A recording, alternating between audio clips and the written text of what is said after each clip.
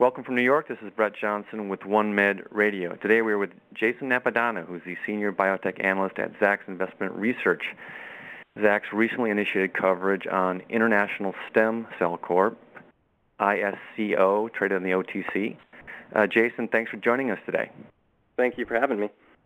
So tell us about International Stem Cell. What is the firm's business and what's the outlook? Yeah, so International Stem Cell is an interesting company from our point of view because, we're big fans of the stem cell industry, and ISCO, as they like to call themselves, has a unique technology that we think could be a meaningful driver for therapeutic product development and potential licensing deals in the future. We initiated coverage with a neutral rating and a $1.50 price target, and we can get into the details of the rating if you like, but I'll just kind of start with their technology and a little bit of background info. If you look at the stem cell companies out there, you essentially have two competing technologies, one that utilizes embryonic stem cells and another that utilizes adult stem cells. So real quick, adult embryonic stem cells are produced from a fertilized oocyte. Fertilization occurs and the cells begin to divide. You get blastocyte cells that can be turned into embryonic stem cells, and these cells are highly pluripotent. They exhibit strong proliferation, enormous potential for application and development of therapeutic products. The downside to embryonic stem cells is that you have the destruction of an embryo. You're terminating something that could potentially develop into life, into a baby. To get around the ethical dilemma, companies started working on adult stem cells. Adult stem cells are derived from human. Doesn't necessarily have to be an adult human, but humans, we're talking far beyond embryos here. And there are essentially two ways to get adult stem cells. You either do a liposuction procedure and get it through adipose or fat tissue, which is a rich source of stem cells, far greater than bone marrow. But there's kind of questions that remain on how viable these cells are. If you look at bone marrow, well, a little bit more difficult to extract. You have to do a bone marrow aspiration procedure. A little bit more complicated, and you get a lower yield, but you potentially get far more viable cells than in adipose. Upside to adult stem cells is there's no ethical issues, no destruction of life. The multiplurency is lower, and the proliferation is certainly far weaker than embryonic.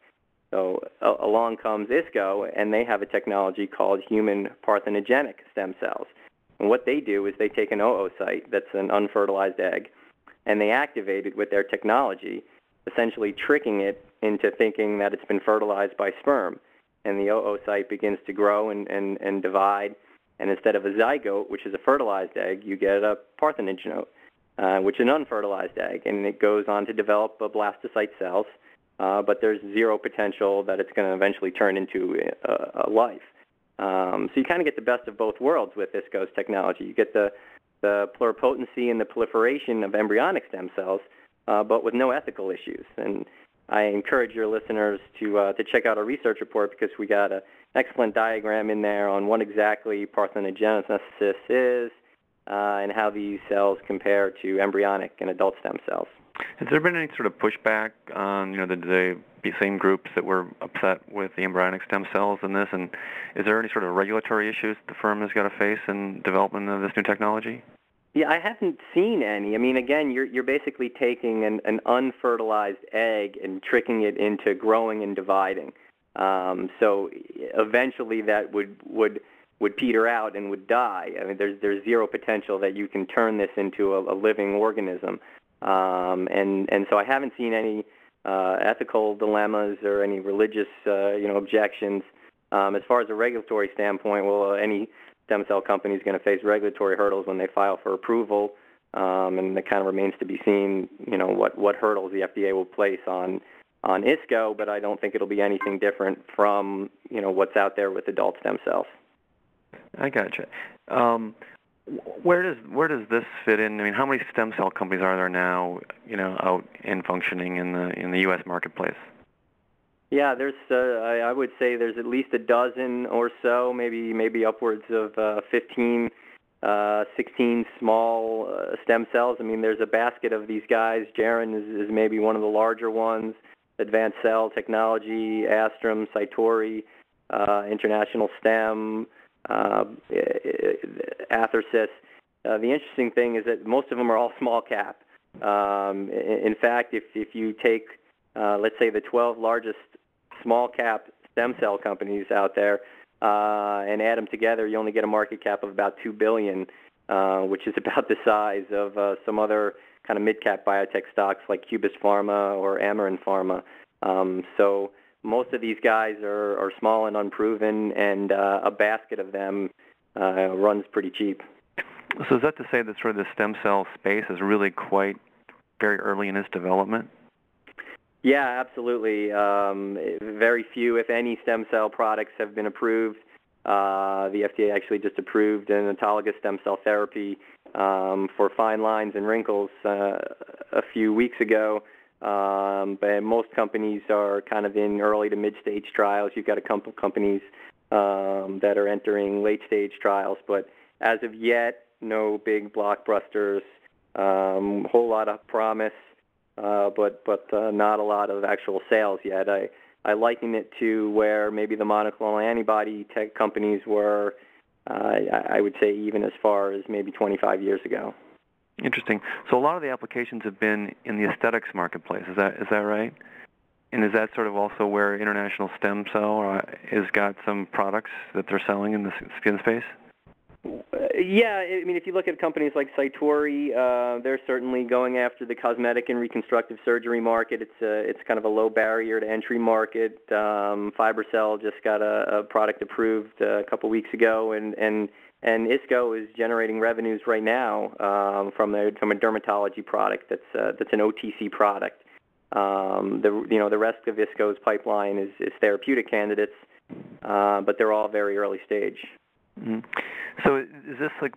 Did you say there's a subsidiary? The ISCO has a subsidiary that's in the skin space, in the dermatology space?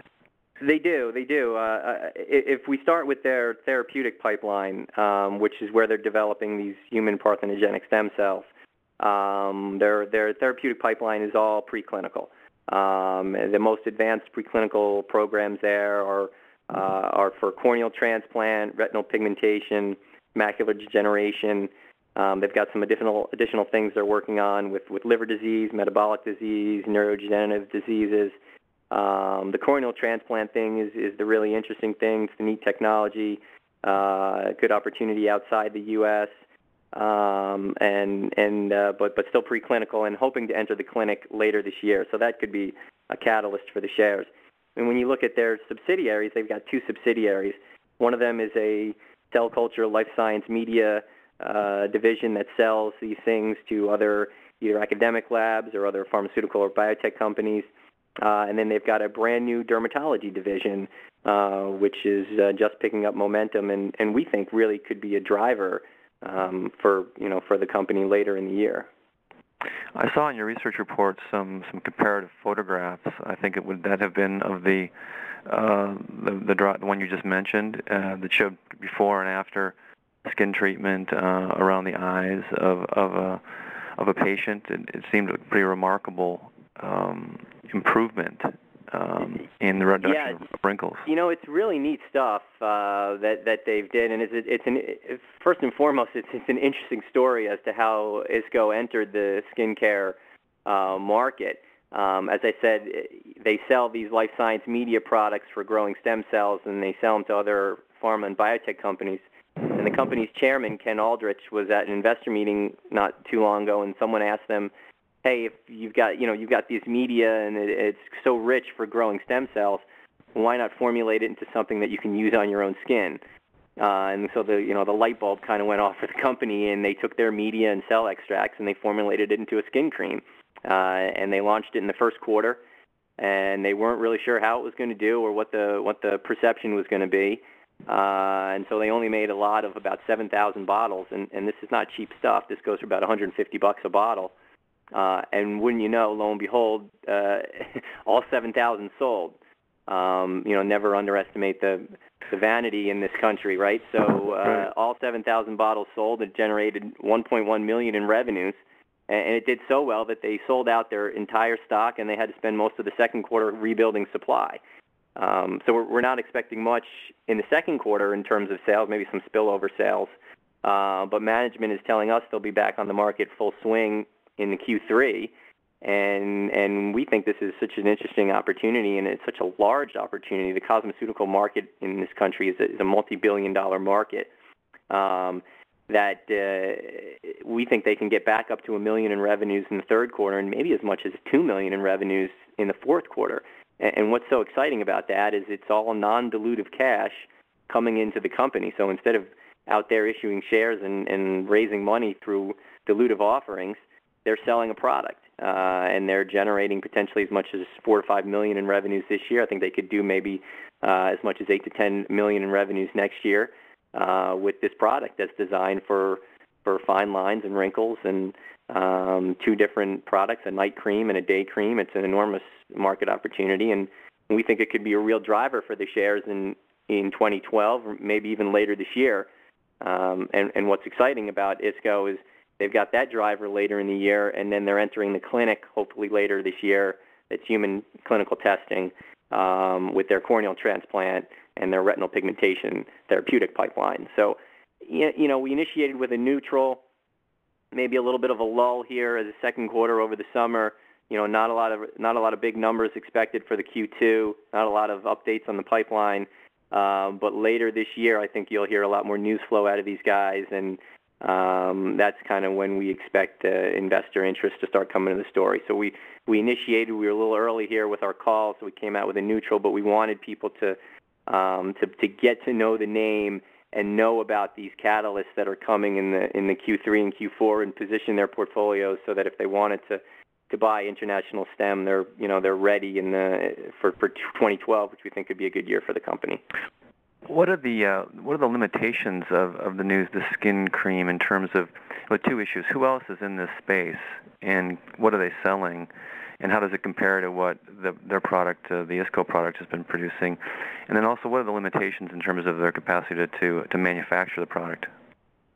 Yeah, I'll take the second part first. They made 7,000 bottles and sold them all in the Q1. They're talking about getting up to a production level where they're going to make 10,000 bottles per month, and they think they can get there. And if they get there and they're selling there, they think they can go with limited cost to 20,000 bottles per month. And again, this stuff sells for $150 a bottle. So do the math, and you get a pretty good opportunity. As far as the what kind of production cost do you have a sense on the kind of the gross margins that exist for the product? Yeah, they've launched it with kind of through a joint venture of a direct marketing campaign, and so they're keeping maybe about 60% of the revenues. The other 40% is kind of going to pay for the marketing, the direct campaign that they're doing. I'm assuming kind of standard pharmaceutical type operating margins around the COGS, and so maybe you're looking at 40% net operating margin on a business like this. And is it marketed under a certain brand? Yes. Or is there a trade they have? Yeah, it's called Lifeline Skincare, and they have something called a night rejuvenating serum, which you wear at night. And then they have a day serum, which also has an SPF. So there's 2 products right now, and they sell them either individually or together. And it's available online, and they're looking to expand the distribution into dermatology and spas and things like that at a later date. Interesting. In terms of competitive, I mean, who else is selling something that provides a similar outcome? Yeah, I mean, everything right now is OTC, and so it's all just, you've got some stuff that you see on the infomercials at late at night, stealth therapy and skincare kind of stuff. You're talking about competing in the cosmeceutical industry for fine lines and wrinkles, and so, head out to your local retail store and check out all the names of the products on the aisle. You've got Oil of Olay and Nutriderm, and an enormous number of products. I mean, it's an estimated multi-billion-dollar industry. What's your sense about, from a scientific point of view, what's behind ISCO's product and what's behind these other products from the science point of view? Is it comparable, or are they doing something unique and distinctive scientifically? No, I think they are. I think the unique thing is that they've got this these cell extracts and this media that was used to grow stem cells and grow skin culture cells. And so they formulated that into something that you put on your skin to help rejuvenate and repair and grow your own cells. So it's not a chemical, it's not a mask, it's not something that you're going to put onto your skin and it's just going to plump it up and then it washes off a day later. It's certainly not as far as a surgical procedure, which is a product that FiberCell just got, not surgical, but an injectable procedure. You're not going in for a facelift or Botox or anything. It's not quite that far, but it's from a scientific standpoint, we think it's beyond your typical, face cream and lotion that's just loaded with, with chemicals and glycols and things like that just kind of either mask the fine lines or just kind of plump the skin up. Interesting. Well, it sounds like that could have a tremendous amount of potential and be a major driver for the company stock. Yeah, I think right now it's only limited by supply and marketing and word of mouth. And ISCO is a small company, but I think they're onto something here that I think at the very least could be non-dilutive capital to fund the therapeutic pipeline. It's never going to be enough to take a $1 billion blockbuster. And it still may never be enough to pay for a large phase 3 trial, but it covers their overhead, and it could get them from preclinical programs into phase 1, phase 2 programs, and then their business model is very much looking to partner and looking to license their human parthenogenic stem cell products. And so I think it creates a nice bridge from early stage development into that kind of mid and late stage development through non-dilutive capital, and it gives them commercial experience as well. They're on the market and they're selling a product, and from an investment standpoint, it's certainly nice to see a company that's actually generating revenues and running a business as opposed to all just right. high-risk clinical development. And so 2010, they did about $1.5 million. Is that right in terms of top-line revenues? And that was all the cell culture division. That's called Lifeline Cell Technology. The skincare is a brand new division with first sales generated in the first quarter of $1.1 million. So they've almost done more than they've all done in 2010 just with first quarter of this skin. And the way I model the skincare sales out, just based on the size of the market opportunity and what I saw in sales in the first quarter, I think this could be a $4 million opportunity this year, and as much as an $8 to $10 million opportunity in the next 2 years. Yeah, and it seems like if it catches on like it could go much faster than and grow much faster than that as well. That would be almost conservative, wouldn't it be? It certainly would be. As an analyst, I don't want to start throwing out numbers that get crazy, and we've only been on the market for one quarter, and so I'm not going to start throwing out big numbers until I see real traction. But the cosmeceutical industry is a multi-billion-dollar industry. This type of facial cream and topical cream market is a multi-billion-dollar market. You don't have to get a lot of market share to make a lot of money. And with a new product, and a neat product, a niche product, and the right kind of targeted marketing and effective marketing, low-cost effective marketing, I think they could do pretty well. That sounds very exciting, Jason. Thanks so much. That's Jason Napodano from Zacks Investment Research talking about International Stem Cell, symbol ISCO. Brett Johnson signing off for OneMedRadio in New York.